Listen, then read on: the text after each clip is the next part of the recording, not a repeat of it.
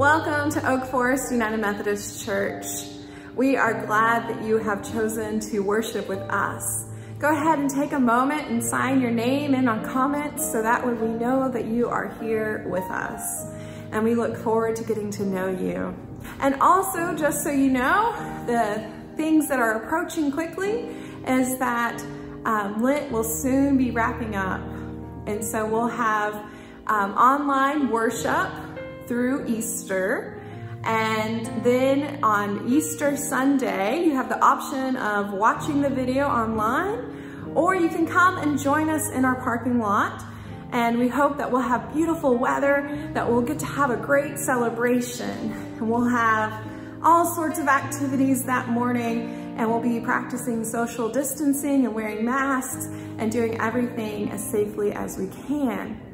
And then on April 11th, we're going to be opening our sanctuary back up. We'll still be continuing the same social practices that we had in place back in November when we opened shortly. And so we'll be masking and social distancing.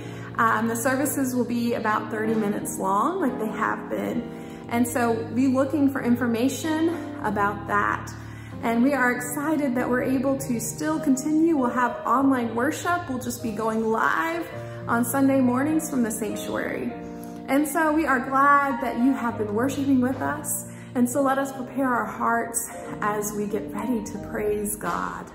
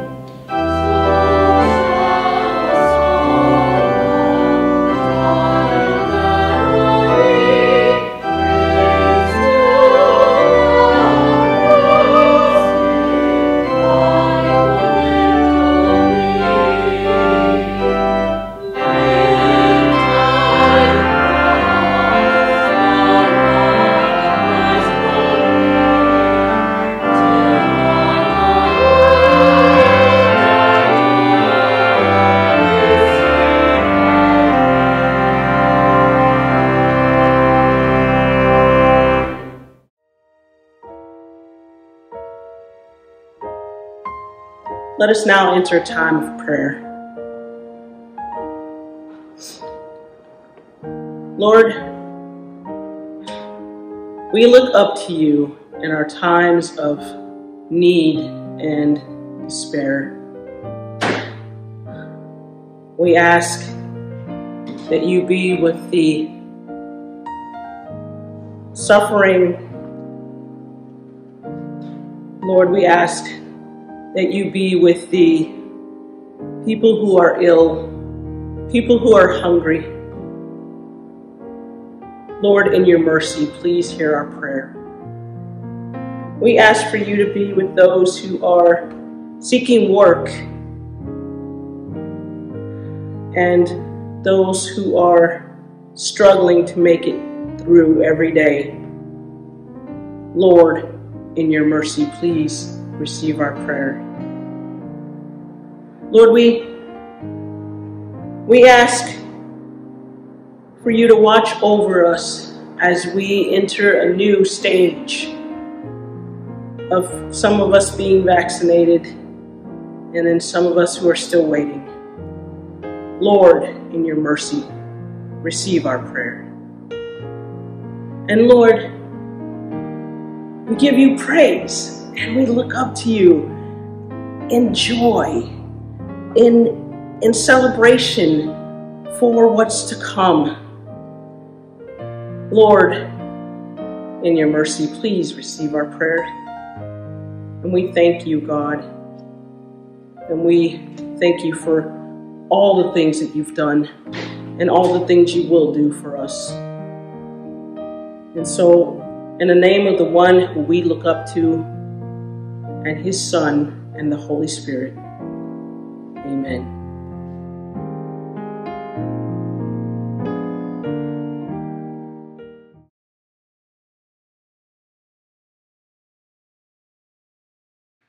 Numbers 21, 4-9. From Mount Or they set out by the way to the Red Sea to go around the land of Edom. But the people became impatient on the way. The people spoke against God and against Moses. Why have you brought us up out of Egypt to die in the wilderness? For there is no food and no water. We detest this miserable food. Then the Lord sent poisonous serpents among the people, and they bit the people so that many Israelites died. The people came to Moses and said, "We have sinned by speaking against the Lord and against you. Pray to the Lord to take away the serpents from us." So Moses prayed for the people, and the Lord said to Moses, "Make a poisonous serpent and set it on a pole, and everyone who is bitten shall look at it and live." So Moses made a serpent of bronze and put it upon a pole, and whenever a serpent bit someone, that person would look at the serpent of bronze and live. Let us pray. Holy Spirit, come and fill our hearts. Allow us to receive your good news. Amen. We have entered the fun stage of why in our household. Routines that once were just routines are now questioned. Why? There's an explanation after explanation. Things like, let's brush your teeth and we'll get dressed for bed, now have the question of why attached to it. Well, we need to care for our teeth and cleaning them helps us do that. And we sleep because our bodies need rest to grow big and strong. Why? Because it matters to us, so that is why we do them. Why? Because it matters to us, and so we just need to do it. Why? There's only so much patience one can hold. So at times, explanations are short, and I know we have had to say, "Because I asked you to," or sometimes we turn the tables on Charlie and say, "Why do you think we do this?" We all have experiences where we feel our patience being lost, and yet we know how it also feels to be the one complaining and then also the ones hearing the complaints. In the Old Testament story, the Israelites have lost patience yet again with the complications of being in the desert, and they speak out against God and Moses. "Why have you brought us out of Egypt to die in the wilderness?" they ask, "for there is no food, no water, and we detest this miserable bread."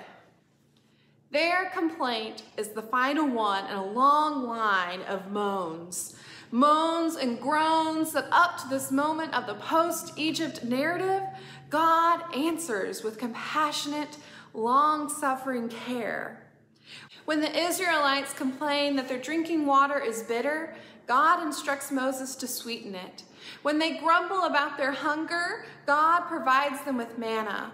When they cry out in thirst, God instructs Moses to strike a rock and produce abundant water. When they despair or lack of meat, God causes flocks of quail to fly into their camp. This time, though, God's response to their complaining is not so amiable. According to the scripture, God answers their slavery was so much better wine fest by sending poisonous serpents into their midst. Now, these serpents' bites caused several of them to die of fiery, painful bites. Let's pause a moment and recognize that, yes, this creates some questions of theology. What about idols, the judgment of sins, and more? And it's absolutely okay to wrestle with that, and we should. But I also want us to focus on what happens next. The people repent of their sin, and they beg Moses to pray on their behalf.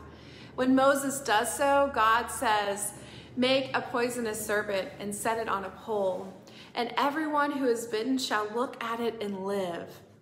As instructed, Moses makes a serpent of bronze and sets it high on a pole.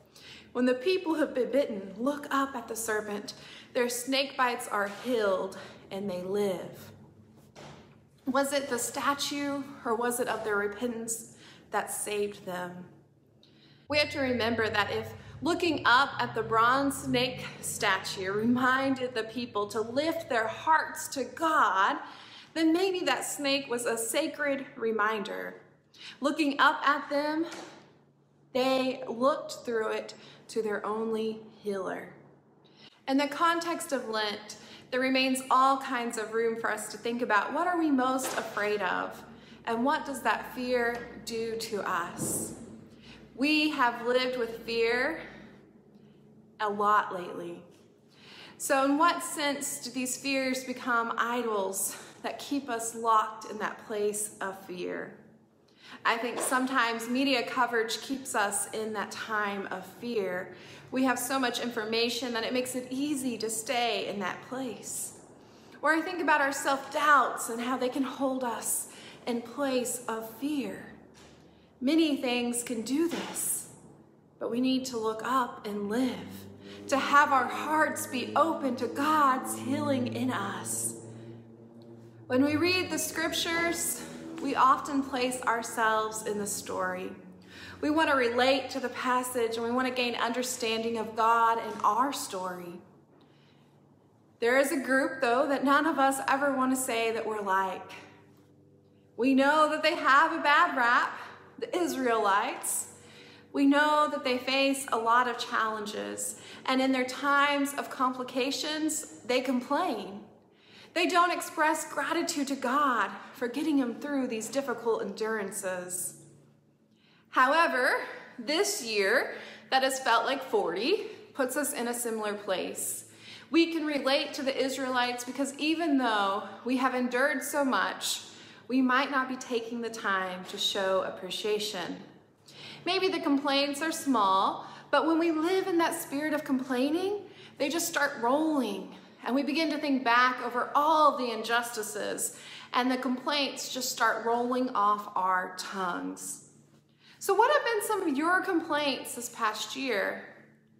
Lack of access to the healthcare system, not enough time with loved ones, maybe the random items at the store being out of stock, mail being delayed, or vacation and trips being non-existent, church not operating in the same way, lack of control, routine, or normalcy, and really the list could go on and on. These are valid complaints, ones that can be soul-crushing. But think about our scripture and how the Israelites start complaining about the bread. What if they had responded in a different way? What if they would have shown appreciation for all the Lord had done for them? How can we look at this past year with appreciation? We give thanks for technology, for connecting us to our medical care. We give thanks for learning the value of friends and family. We give thanks for learning to be thankful for the having access to food. We give thanks that we are able to communicate in so many ways. We give thanks for vacation past and dreaming of the future ones. We give thanks that from March 2020 to March 2021, our food pantry served about a little over 1,000 households. That is a lot of food given to those in need. We give thanks for parking lot services that brought community, online services, Bible studies, devotions, mail, email, phone calls, and the way our church has still been able to do ministry. We give thanks that we have learned tools to help us when we feel out of control. We give thanks to God who provides us the bread that sustains our life. We give thanks. Fred Rogers said, "I believe that appreciation is a holy thing, that when we look for what's best in a person we happen to be at the moment, we're doing what God does all the time. So in loving and appreciating our neighbors, we're participating in something sacred." Yes, giving thanks and appreciation is a sacred act. We must look up and live. In other words, we must look up and live in God's sacred act of praising. We can cast out our fears by living in the savoring. Instead of focusing on the moans and groans, we will need to cast out those idols and turn to the one who heals. Now, I challenge you all for the next 14 days to savor the bread. Share in that sacred act of living in appreciation. Embrace the holy moment and look up and live. In the name of God, the healer, and Holy Spirit, amen. Jesus.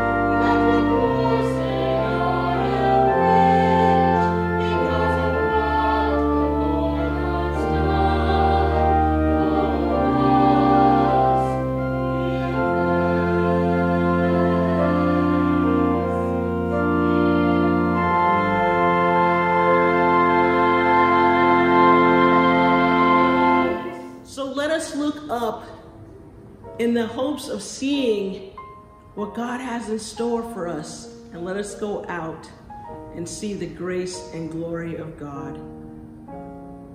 In the name of the one who we look up to, and his Son, Jesus Christ, and the Holy Spirit, amen.